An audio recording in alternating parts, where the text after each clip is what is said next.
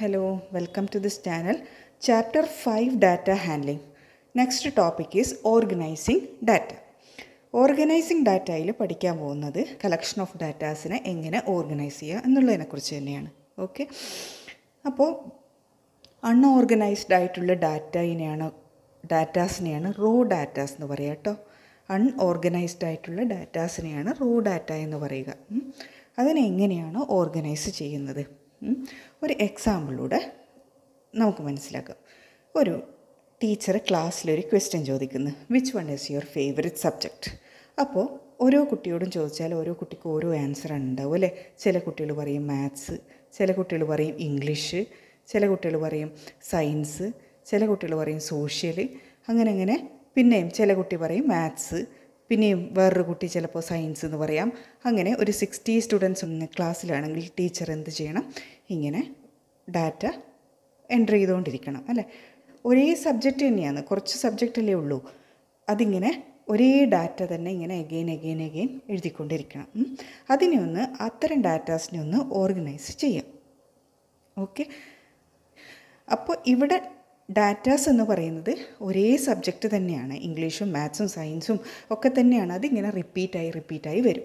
അത്തരം കേസുകളിൽ എങ്ങനെ ഡാറ്റയെ ഓർഗനൈസ് ചെയ്യാം? അതിനെ വളരെ ഈസി ആയിട്ട് ചെയ്യാം. ഒരു ടേബിൾ ഡ്രോ ചെയ്യുന്നു. ഓക്കെ, ഇവിടെ ഡാറ്റ എന്ന് പറയുന്നത് എന്താണ്? സബ്ജക്റ്റ് അല്ലേ. ഏത് സബ്ജക്റ്റാണ് നിങ്ങളുടെ ഫേവറേറ്റ് സബ്ജക്റ്റ്? അതാണ് ക്വസ്റ്റ്യൻ. അപ്പോൾ സബ്ജക്റ്റ് എന്ന് പറയുന്ന ഒരു കോളം, എക്സാമ്പിളായിട്ട് ഒരു 4 സബ്ജക്ട്സ് എടുക്കാം. Okay, social. അപ്പോൾ ഈ 4 സബ്ജക്ട്സിൽ സ്റ്റുഡൻസിൻ്റെ ഫേവറേറ്റ് സബ്ജക്റ്റ് ഏതാണെന്നാണ് ടീച്ചറിന് കൗണ്ട് ചെയ്യേണ്ടത്. ഓക്കെ, ഇങ്ങനെ ഒരു ടേബിൾ വരച്ച് കഴിഞ്ഞാൽ ഫസ്റ്റ് സ്റ്റുഡൻറ്റിനോട് ചോദിക്കുന്നത് which one is your favourite subject? ആ കുട്ടി പറയുന്നത് ഇംഗ്ലീഷ്. അപ്പോൾ ഇംഗ്ലീഷ് ആണെങ്കിൽ ഇംഗ്ലീഷ് എന്ന സബ്ജക്റ്റിൻ്റെ നേരെ ടീച്ചർ ഒരു മാർക്ക് ഇടും ഇങ്ങനെ. ഓക്കെ, നെക്സ്റ്റ് കുട്ടിയോട് ചോദിച്ചാൽ കുട്ടി പറയും ചിലപ്പോൾ സയൻസ് ആണെന്ന്.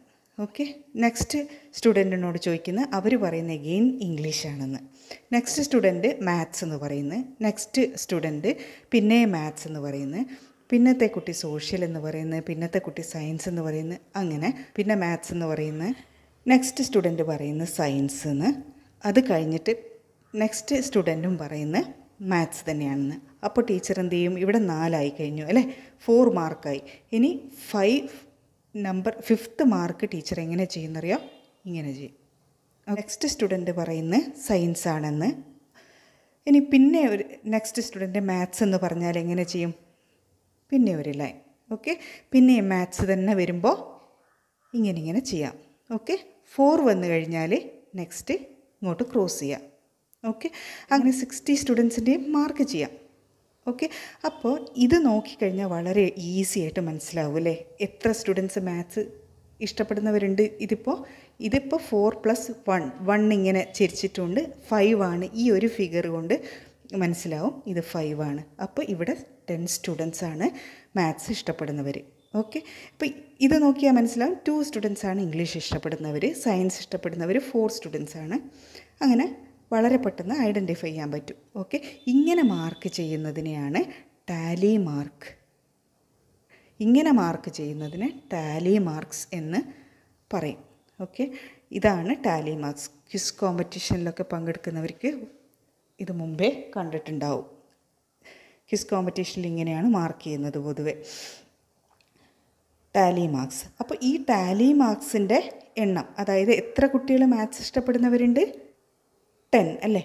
അപ്പോൾ number of students who like maths, number of students, ഓരോ സബ്ജക്റ്റും ഇഷ്ടപ്പെടുന്ന നമ്പർ ഓഫ് സ്റ്റുഡൻസ് എത്രയാണ്? മാത്സ് ഇഷ്ടപ്പെടുന്നവർ ടാലി മാർക്ക് നോക്കിയാൽ മനസ്സിലാവും അല്ലേ. 10, ഇംഗ്ലീഷ് ആകുമ്പോൾ 2, സയൻസ് ആകുമ്പോൾ 4, സോഷ്യൽ ആകുമ്പോൾ 1 അല്ലേ. ഇങ്ങനെയാകുമ്പോൾ ഈസി ആയിട്ട് അറേഞ്ച് ചെയ്യാൻ പറ്റും. ഓക്കെ, ഇതൊരു ടേബിൾ ഫോർമാറ്റിലാണ് നമ്മൾ എഴുതുന്നത് അല്ലേ. അപ്പോൾ ഈ ടാലി മാർക്സിൻ്റെ കൗണ്ടാണ് നമ്പർ ഓഫ് സ്റ്റുഡൻസ് അല്ലേ.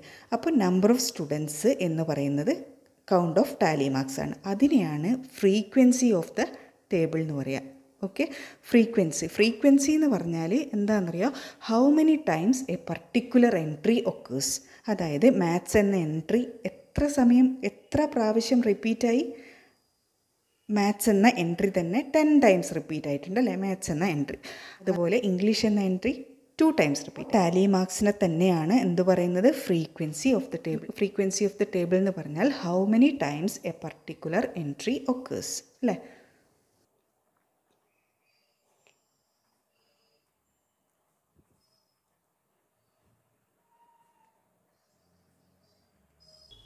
How many times A particular entry occurs, അതിനെയാണ് ഫ്രീക്വൻസി എന്ന് പറയുന്നത്.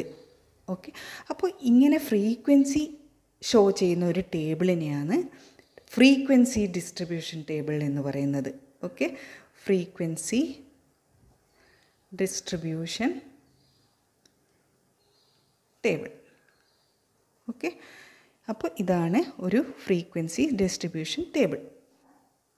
ഈ രീതിയിൽ ഡാറ്റാസിനെ ഓർഗനൈസ് ചെയ്യാവുന്നതാണ്. ഓക്കെ, നെക്സ്റ്റ് ടോപ്പിക് എന്ന് പറയുന്നത് ഗ്രൂപ്പിംഗ് ഓഫ് ഡാറ്റ. ഡാറ്റാസിനെ ഗ്രൂപ്പ് ചെയ്യുക. എക്സാമ്പിൾ പറഞ്ഞാൽ ഒരു ക്ലാസ്സിലെ സ്റ്റുഡൻസിൻ്റെ മാത്സിന് കിട്ടിയ മാർക്ക് അല്ലേ, ഒരു 60 സ്റ്റുഡൻസ് ഉള്ള ക്ലാസ് ആണെങ്കിൽ മാത്സിന് 0 മുതൽ ഒരു ഔട്ട് ഓഫ് 50 ആണല്ലോ മാത്സിൻ്റെ മാർക്ക് ഉണ്ടാവുക.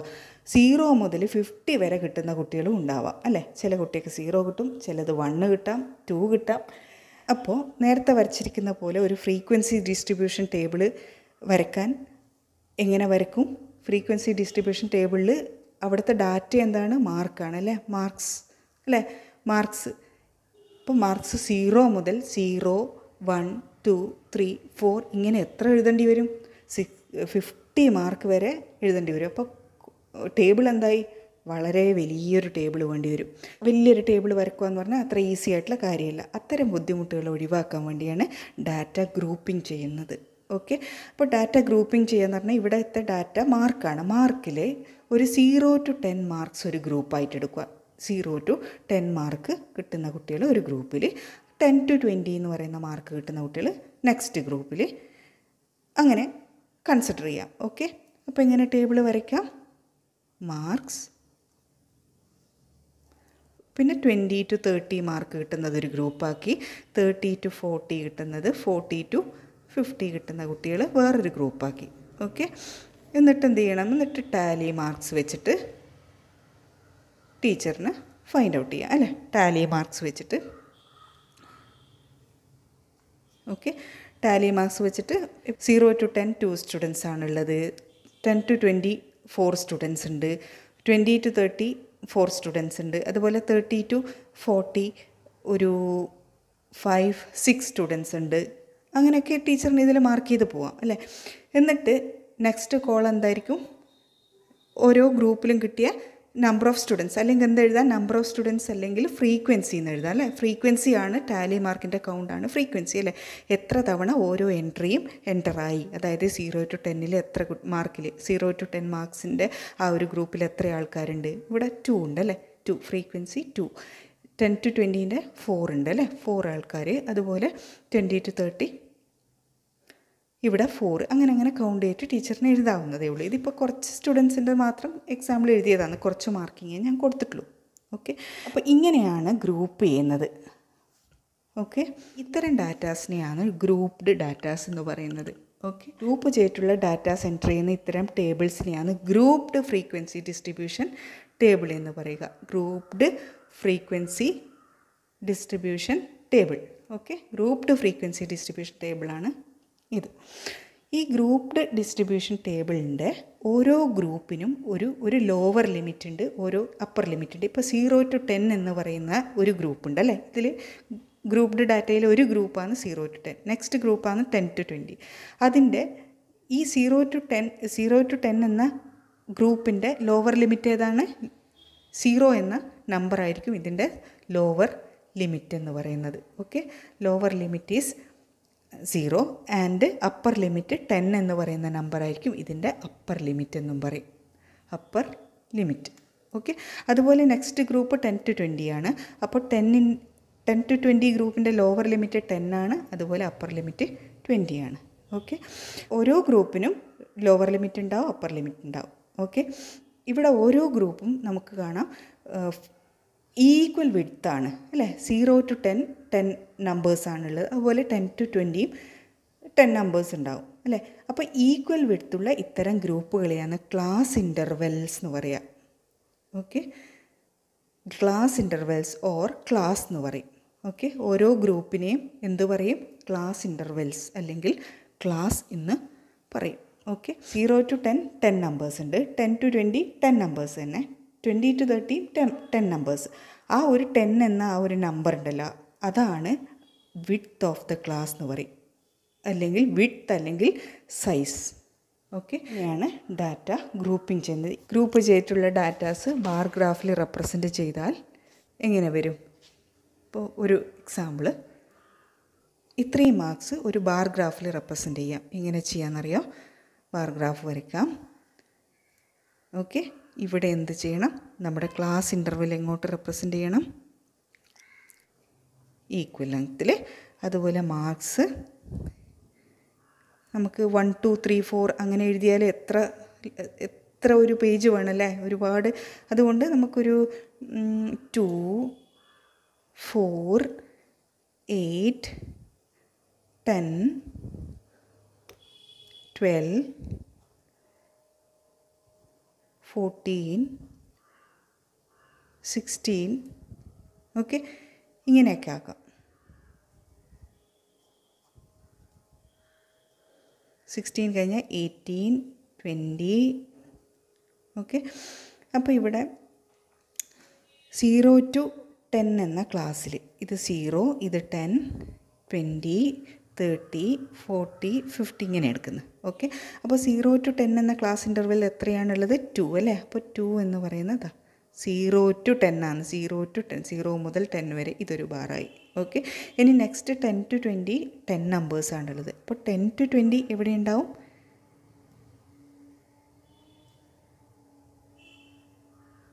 10 to 20 ഓക്കെ. ഇനി 20 to 30 21 ആണ് അല്ലേ. അപ്പോൾ ഇവിടെ 21 എന്നൊക്കെ പറയുന്നത് വരച്ച് കഴിഞ്ഞാൽ ഇങ്ങനെ വലുതായി പോവും. 20 ഓക്കെ, 20യുടെ കൂടെ 21 അല്ലേ. ഓക്കെ, 20 to 30 ആണ് ക്ലാസ് അല്ലേ. അതുകൊണ്ട് ഇനി 30 to 40 അപ്പോൾ 30 to 40 19 ആണ് അല്ലേ. 19ഉം ഇതുപോലെ ഏകദേശം ഇവിടെ വരും അല്ലേ, 30 to 40യിലേക്ക്. അതുപോലെ 40 to 50 7 സ്റ്റുഡൻസ് ആണ്. അത് ഓൾമോസ്റ്റ് ഈ 8-നടുത്ത് വരെ 40 to 50 ഈസ് ഇങ്ങനെ വരും അല്ലേ. ഇങ്ങനെയാണ് ഇവിടെ എടുത്തത്. എന്താണ്? Class interval. ക്ലാസ് ഇൻ്റർവെൽ എന്ന് പറഞ്ഞാൽ നമ്മൾ കൊടുത്തിരിക്കുന്ന ആ ഒരു ക്ലാസ് അല്ലേ, ക്ലാസ് ഇൻ്റർവെൽ. ഇനി ഇങ്ങോട്ട് കൊടുത്തിരിക്കുന്നത്, ഇങ്ങോട്ടേക്ക് എന്താണ് കൊടുത്തിരിക്കുന്നത്? ഫ്രീക്വൻസി അല്ലെങ്കിൽ നമ്പർ ഓഫ് സ്റ്റുഡൻസ് അല്ലേ, നമ്പർ ഓഫ് സ്റ്റുഡൻസ്. ഈ മാർക്സ് ലഭിച്ചിരിക്കുന്ന നമ്പർ ഓഫ് സ്റ്റുഡൻസ്. ഇപ്പോൾ ഈ ഗ്രൂപ്പ്ഡ് ഡാറ്റയുടെ ബാർ ഗ്രാഫും നേരത്തെ നമ്മൾ പഠിച്ച ബാർ ഗ്രാഫും തമ്മിൽ കുറച്ചൊരു വ്യത്യാസമുണ്ടല്ലേ. ക്ലാസ് ഇൻ്റർവെൽ ഉള്ളതുകൊണ്ട് 10 to 20 20 to 30 അങ്ങനെ ആയതുകൊണ്ട് എപ്പോഴും ബാർ ഗ്രാഫ് ഒരുമിച്ചാണ് ഉണ്ടാവുക അല്ലേ. ഇതാണ് ഈ ബാർ ഗ്രാഫിലെ ബാർസിൻ്റെ ഹൈറ്റ് എന്ന് പറയുന്നത് ഫ്രീക്വൻസിനെയാണ് കാണിക്കുന്നത് അല്ലേ. അപ്പോൾ 20 to 30 മാർക്കിൻ്റെ ഹൈറ്റ് 21 ആണ്. മീൻസ് എന്താണ്? 20 to 30 മാർക്സ് കിട്ടിയ നമ്പർ ഓഫ് സ്റ്റുഡൻസ് 21 ആണ് അല്ലേ. ഹൈറ്റ് എന്ന് പറയുന്നത് ഹൈറ്റ് ഓഫ് ദ ബാർസ്, അപ്പോൾ ഫ്രീക്വൻസീനെ ഷോ ചെയ്യുന്നു. ഓക്കെ, ഇങ്ങനെ graphical representation of data in this manor is called histogram. Histogram എന്നാണ് പറയുന്നത്. ഹിസ്റ്റോഗ്രാം എന്നാൽ graphical representation of data is called histogram. Okay, thank you.